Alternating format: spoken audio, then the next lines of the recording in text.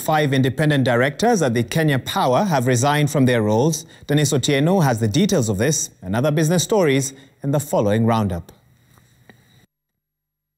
A notice from the power distributor announced the resignations of Adil Kawaja, Cairo Thuo, Wilson Kimutai Mugengei, Brenda Kukoi and Zipporah Kering, who are said to be pursuing other careers. It is not clear what could have led to the exits, but the company has been facing various challenges over the last 2 years. They range from inflated bills, faulty transformers and abuse of office at managerial level. Last month, Kenya Power announced a profit warning, saying it expects its full-year earnings for 2019 to drop by at least 25%. It attributed this to the impact of the COVID-19 restrictions, which has led to a major drop in industrial and commercial power demand.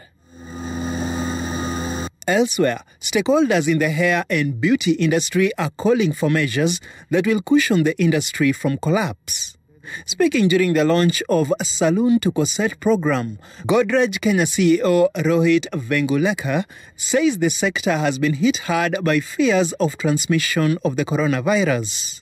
Estimates show that the industry has lost nearly 30% of its business since March this year. We are doing this so that this 25 billion shillings industry, which is the hair industry in Kenya, can return back to normal, return back to business.